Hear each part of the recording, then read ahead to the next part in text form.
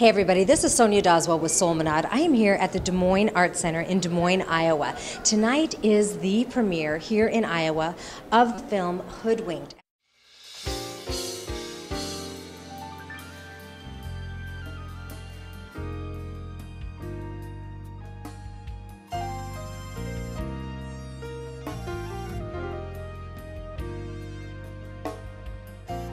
Hey, good evening, everybody. This is Sonia Doswell with Solminod. We are here at the Des Moines Arts Center in Des Moines, Iowa, here to experience the premiere of the film Hoodwinked right here in Des Moines, Iowa.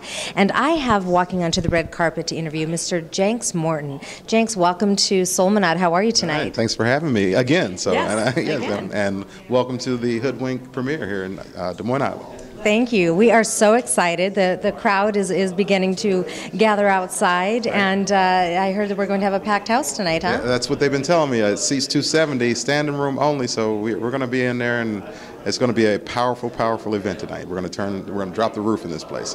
Indeed, I believe it is. And afterwards, there is going to be a community conversation, right. Q&A session afterwards. What is your expectation? What do you hope to accomplish with this, Jenks? Well, Hoodwink is this kind of paradigm shift in our perception around what does it mean to be black in America, or what is normative black behaviors, if you want the technical thing. So what usually happens when this information is launched on an audience, there's a lot of pause, there's a lot of reservation, and then there's this space where people want to kind of, they want to filter this information in, but then how would we take it and move it forward?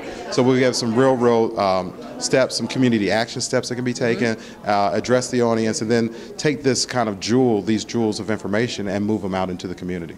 So. Yes, and I've been chatting with some folks here in the wings prior to starting here on the red carpet, and let me tell you, they are excited. Yeah, they are. They're making some noise. They are making some noise. Yes, they are.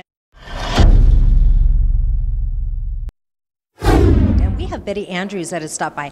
Betty, how are you this evening? I'm great. I'm so excited to be here. It seems like it's going to be a wonderful event and going to educate us a lot, so I'm looking forward to it.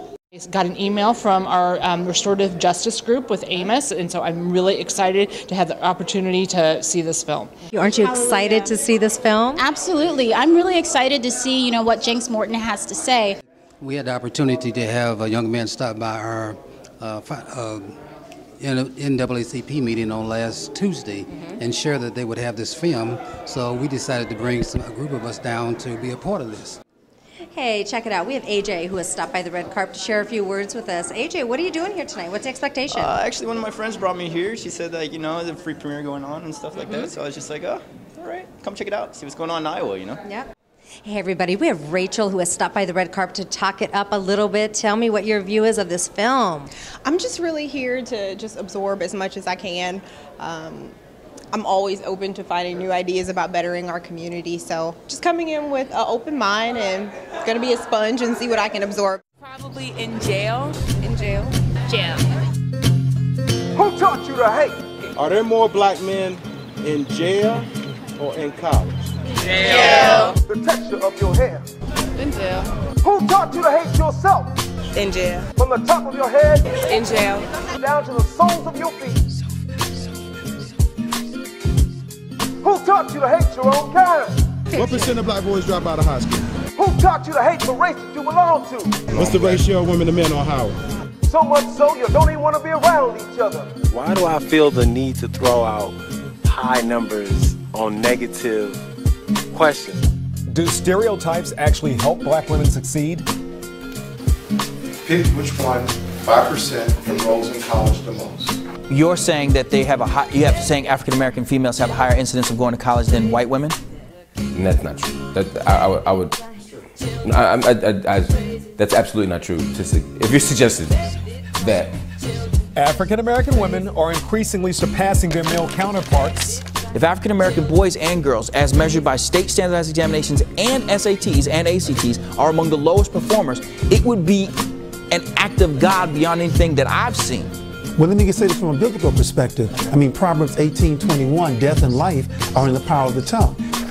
Taking on many leadership roles in the workplace, according to a study. And if you confess, one of every three of you all are going to jail, then you just put the nail into the coffin. If somebody tells you there is a 50% graduation rate, you think that the opposite end of the coin is a dropout rate. Why don't we say what the stat says? The stat says 1 of every 3 of you are going to college. We need to stop trusting things that we see in the media because we have to understand that they are in the business of selling a story, and crisis sells. You know, we see the image, we see Lil Wayne with a mouthful of diamonds and acting just like a complete ass. I think it has to do with what we decide to see in our people.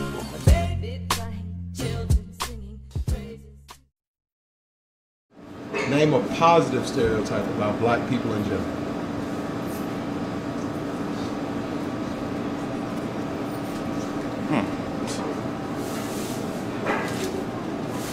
I don't know any.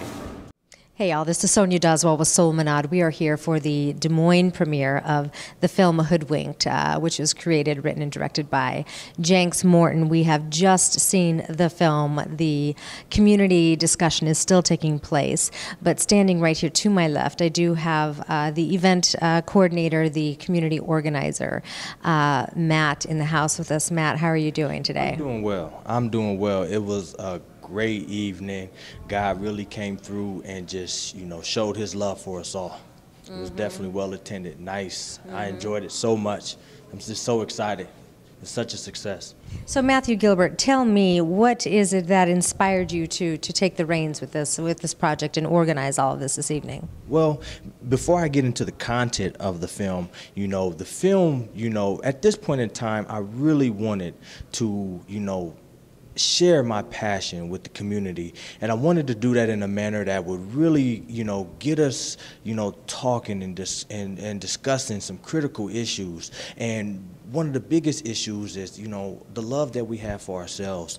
And, I feel that it is just kind of my purpose to go around and just promote greatness, the greatness that we all share within, the greatness that we all just, we witness. And this is, we all were witness to really some greatness this evening. And Jenks being able to come and share his wonderful story, Hoodwinked, is just awesome.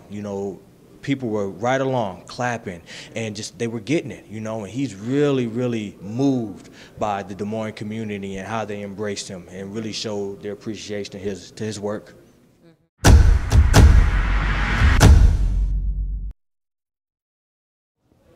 So we have Alexis, who has stopped by to talk with us here a little bit on the red carpet. So the film is over, and this is the first time you've seen it? Yes. And in 2 or 3 sentences, can you tell me your thoughts? It was truly eye-opening. Hey y'all, Lindsay has stopped by the red carpet, just finished watching Jenks Morton's latest project called Hoodwinked. And your thoughts, tell me. It definitely was an eye-opener. So we have Miss Sherelle Wiley has stopped by the red carpet, and I want to ask you, Miss Wiley, what were your views on seeing Hoodwinked tonight? Well, above all, I think it's important that we as black people understand how critical it is to know facts. So after seeing the film, Miss Lily has stopped by here on the red carpet. Lily, tell me your thoughts after seeing Hoodwinked. I thought it was so dynamic, a lot of misinformation. I think the movie has helped to maybe deprogram, and I am definitely going to take my copy to a number of places. I have a 19-year-old son who's is in college now, and I just really appreciate the fact that you came, and I really appreciate the information. So Curtis is here. He just finished seeing Hoodwinked, and you say what? I say that I think it's a time. I'm kind of on the other end of this thing. I'm tired of hearing the statistics. I'm tired of hearing it over and over. I think it's been talked about so much that people are accepting it as a norm. And I think it's time to put that away, time to put all the poverty away. It's time, as much as we know now, it's time to put up or shut up. I can't give my brothers and sisters no more excuses, no more, when you know that that's an old statistic, that more of us are in prison than in college. All that stuff is old. The question is, what are you going to do about it? So Betty, thank you for stopping by the red carpet. Now that you have seen Hoodwinked, your thoughts are what? I thought it was thought-provoking.